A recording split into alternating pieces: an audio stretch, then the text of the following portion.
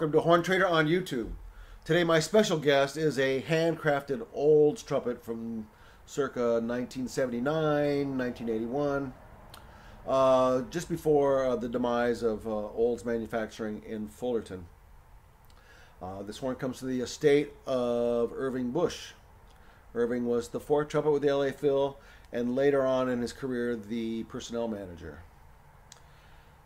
He was also the tester and R&D person at Olds, and would commonly drive the 40-50 miles from LA to Fullerton and test horns, and also bring them back for his colleagues in the LA Phil.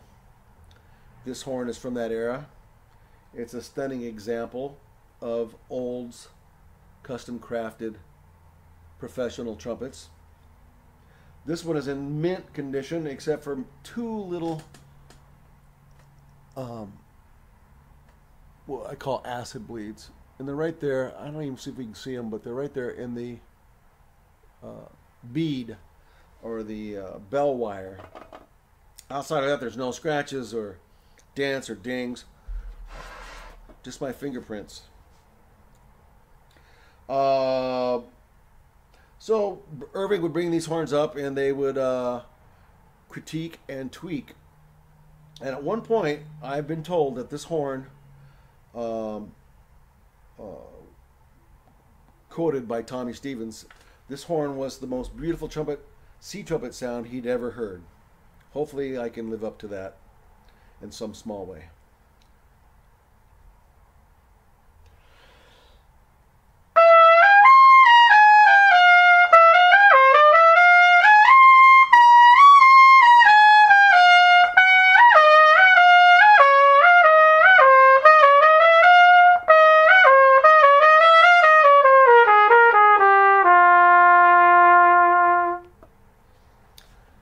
Close.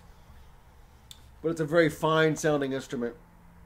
Very articulate, great valve action. There's the compression on the third valve. That's the first valve. Let's see. Pop in the second. Everything, it's like a brand new horn actually. Very articulate. It's got kind of that French sound, very light. Gorgeous sounding instrument. See if I can play something a little more articulate.